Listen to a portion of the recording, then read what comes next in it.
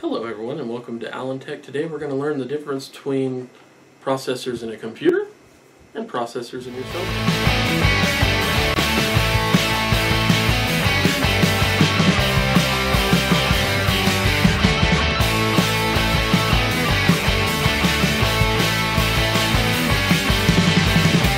So the question I've been getting asked a lot around is, why is a computer processor different than a cell phone or Android or iOS device? What makes them so different, and why can't they work with the same software or back and forth with each other? It really comes down to that they're made for different things.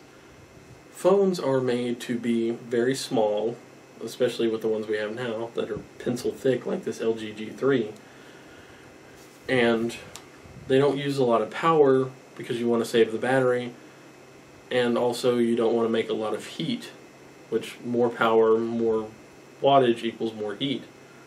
So we don't want to do that. Whereas in computers we have fans and a whole lot more space to get rid of all that heat, so we're allowed to have more.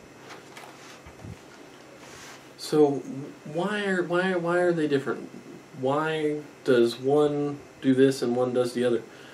Well, the being is to get that lower power and lower heat dissipation, because you don't have cooling fans and things like that on cell phones, is they use, it's more of a simplified language compared to the nice bigger computers that we have. The way I would explain it would probably be that I would say imagine it as if the processors are skilled workers. Imagine the cell phone processor, the ARM processors that most of these come with, being a first day on the job worker. And yes, they're very skilled and they know quite a bit, but you're going to want to get them into the rhythm of things. You're going to want to get them sorted first, so you give them a very easy task for their first day. You say, I just want you to make one design of this.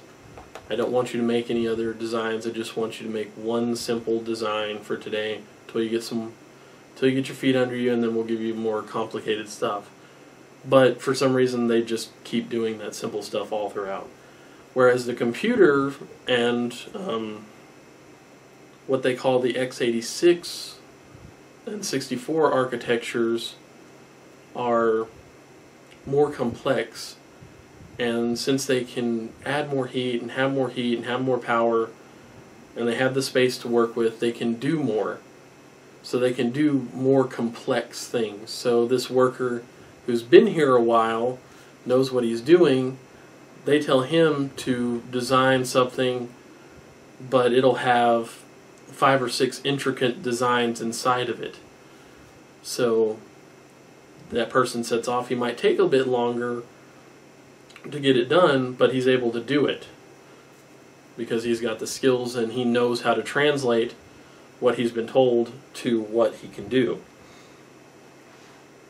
So the ARM would be the first person, and then the computers would be the second person. So I guess really to wrap all this up is that you can't have, it's one of those things you can't have it both ways. There has to be some kind of happy medium. But now I will admit that Intel has also started doing their Atom series processors. They've been doing them for quite a while.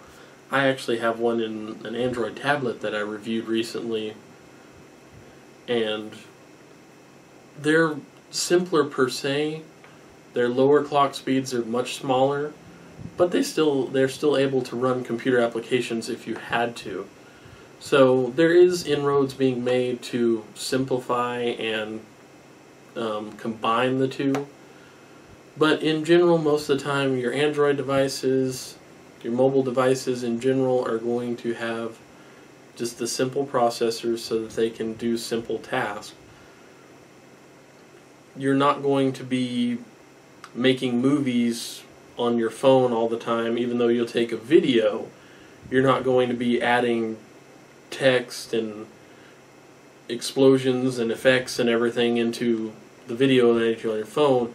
If you want to do that, you're going to move that video file to a computer and add those effects and everything. So that's why the computer is able to do more because it needs to do more.